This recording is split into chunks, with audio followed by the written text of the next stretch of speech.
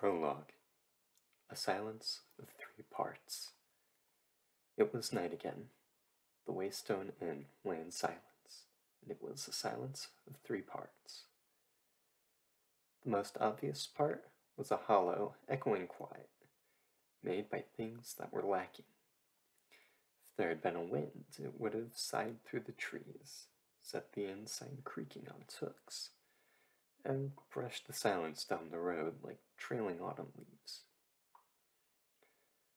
If there had been a crowd, even a handful of men inside the inn, they would have filled the silence with conversation and laughter, the clatter and clamor one expects from a drinking house during the dark hours of night. If there had been music, but no. Of course there was no music. In fact, there were none of these things, so the silence remained. Inside the Waystone, a pair of men huddled at one corner of the bar.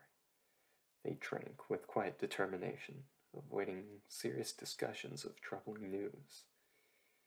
In doing this, they added a small, sullen silence to the larger, hollow one. It made an alloy of sorts, a counterpoint. Now, the third silence was not an easy thing to notice. If you listened for an hour, you might begin to feel it in the wooden floor underfoot, and in the rough, splintering barrels beneath the bar. It was in the weight of the black stone hearth that held the heat of a long-dead fire. It was in the slow back and forth of a white linen cloth rubbing along the grain of the bar. And it was in the hands of the man who stood there, polishing a stretch of mahogany that already gleamed in the lamplight.